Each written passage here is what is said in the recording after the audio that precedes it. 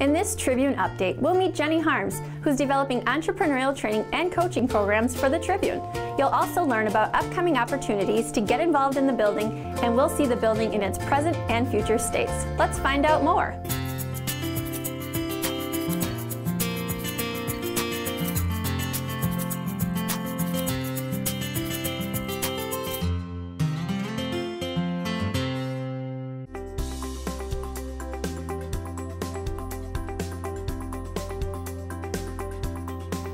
I'm going to be working with entrepreneurs in the Tribune building and in the community.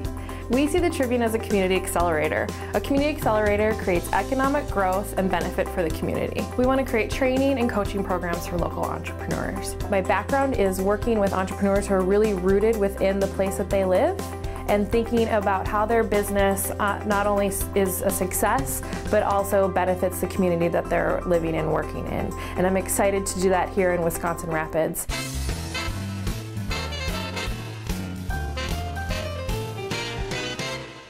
Mark your calendars for 2 upcoming Tribune sessions. On Wednesday, March 16th, we'll kick off the evening with the opportunity to tour the Tribune building. The walls are down, and this is your chance to see the wide open space and visualize what's going where in the building. As a part of the tour, microbrewery interest group members will have special brew samples to taste test.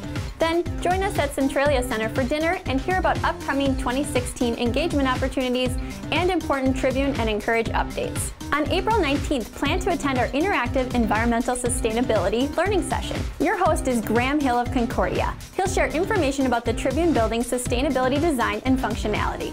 It's going to be the first LEED certified building in Wisconsin Rapids. He'll also discuss why environmental sustainability is important to each of us, our community, and our shared future.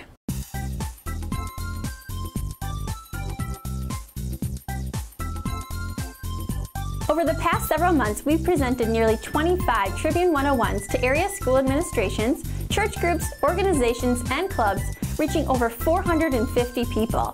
Attendees learn about the origins of the Tribune Building project, progress to date, and what this community accelerator means for our shared future. If you are a part of a group who would benefit from a Tribune 101 learning experience, contact Incourage.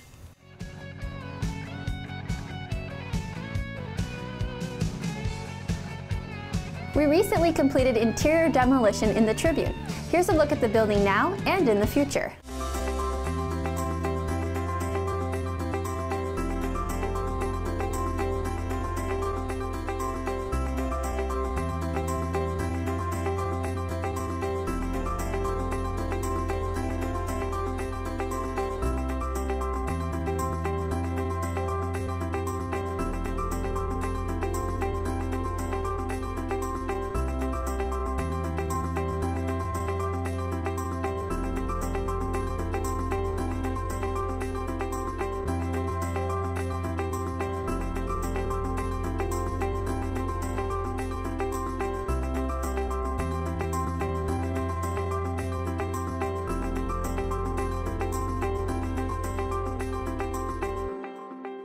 Well, that's it for this episode. Through the Tribune, we can realize the power of our potential. Are you in?